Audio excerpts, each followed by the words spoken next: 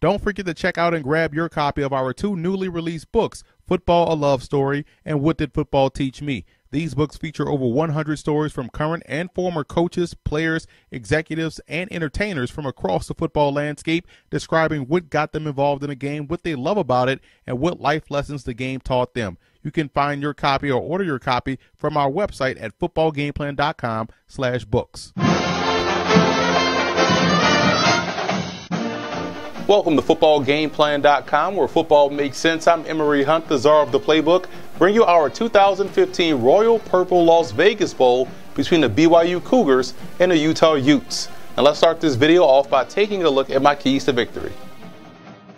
Starting with BYU in this ball game, I think defensively it's about making Travis Wilson, the quarterback of Utah, beat you throwing the football. If they can stop the ground game of Utah and force Travis Wilson to make plays consistently from the pocket, I think that's a win for BYU. And the offense has to be able to sustain drives. They do a great job in putting points up on the board, but at times they struggle to maintain those drives. And if they can't do that versus a very tough Utah defense, they could struggle in this ball game. And this offensive line can't have an off day. They're facing probably one of the toughest front sevens in college football in the Utah Utes. They do a great job in getting off blocks and causing all kinds of disruption in the backfield. So this offensive line of the Cougars, they have to bring their A game in this matchup against the Utes. And for Utah in this ball game, winning in space on both sides of the ball will be key. Can those receivers make one miss and take it to the house? Can those running backs get outside and break off a linebacker or two? And on defense, can those guys in space, those alley defenders, your outside backers, and your safeties, can they make plays one-on-one versus the big physical receivers of BYU?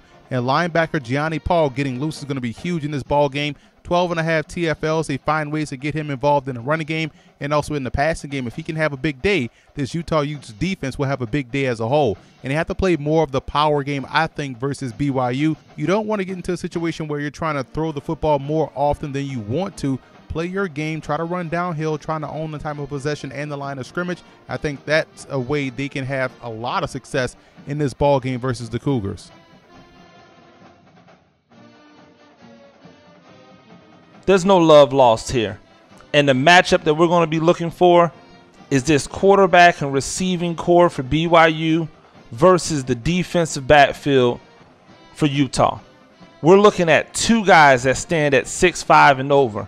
Nick Kurtz, the junior wide receiver, 6'5". Mitch Matthews, 6'6". Both of them top receivers for Tanner Mangum, the freshman who's played fantastic but has been overlooked most of this season, versus this Utah defense that has 5 people with 3 or more interceptions, including senior linebacker Gianni Paul, who I believe is on his way to the NFL very shortly. The best defensive back they have, Marcus Williams, at 6 foot. He'll probably be the guy on the outside looking to try to contain these big trees. But in the end, it's going to be, can BYU get the ball over the top of this Utah defense and exploit them with their big wide receivers in the red zone? I think it's going to be very interesting. I almost think this is a coin flip game, but if you had to hold me down, I'm going to go with Utah to get the job done. And just looking at BYU, my X factor for BYU is going to be quarterback Taylor Magnum. He came in the first game of the year, had the Hail Mary against Nebraska, and the guy's got 21 touchdowns, over 3,000 yards passing. So he's going to be the X factor, along with the primary target that he has in Mitch Matthews, who has 11 TDs on the season. So that's going to be the way that they'll be able to score most of their points. Matthews and Magnum, the M&M, that's going to be the X factor for BYU. Just looking at Utah, Devontae Booker was hurt, so he's been gone for quite some time now. Looking at what they need to do as far as the defense is concerned, they need to obviously defend that passing attack of BYU. So my X factor is going to be Marcus Williams, the sophomore safety. He's got 5 interceptions, 9 pass breakups. He's going to need to really bring it in the game against BYU if they want to be able to win it. He's going to need to step up in the pass defense. I like BYU over Utah in this game. I think that passing attack that BYU has, averaging 294 yards per game, is going to be too much for Utah, and that's why I have BYU winning this game.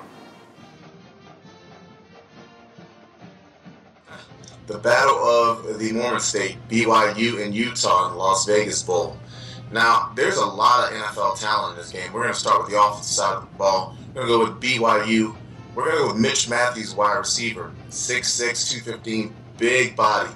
Also, his compadre, Devin Blackman, another wide receiver at 6'1", 185. And the guys that block up front, we have Riker Matthews. He's a senior offensive tackle as well. Now, on the offensive side for Utah, they did lose their best player to an injury, a torn meniscus. So, not going to really talk about him too much. But you want to look out for guys like Ken Scott, the wide receiver out of Utah, and the guy who's going to be throwing the ball, Travis Wilson. Now, the thing about Wilson, he hasn't played that well this year, but at 6'7", 233, he's going to get some looks from NFL teams. The defensive side of the ball is where you have some stuff to look at, especially in this game with Bronson, Kafusi, the defensive end out of BYU, and also Remington Peck, the other defensive end out of BYU. And Utah's defense definitely was stout this year. Their linebackers flew around, and none did it better than Jared Norris, the inside linebacker from Utah. Also, Gianni Paul, another linebacker, and we can't forget about Jason Whittingham, outside linebacker as well. So in this particular game, Utah, who at one point in the season I had as the #1 team in the country, I think they pulled this out against a game BYU team, but Utah is just too talented and takes this one.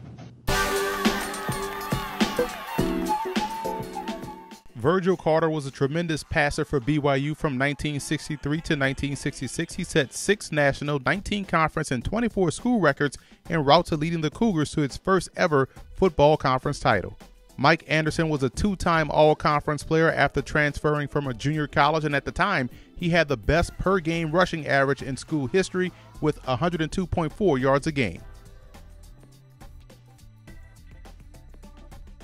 In the 1997 Las Vegas Bowl, Oregon took on Air Force, and the Ducks were massive underdogs to the 10-2 21st-ranked Falcons, and led by quarterback Akili Smith's play, the Ducks blew out the Falcons 41-3, finishing the season 7-5.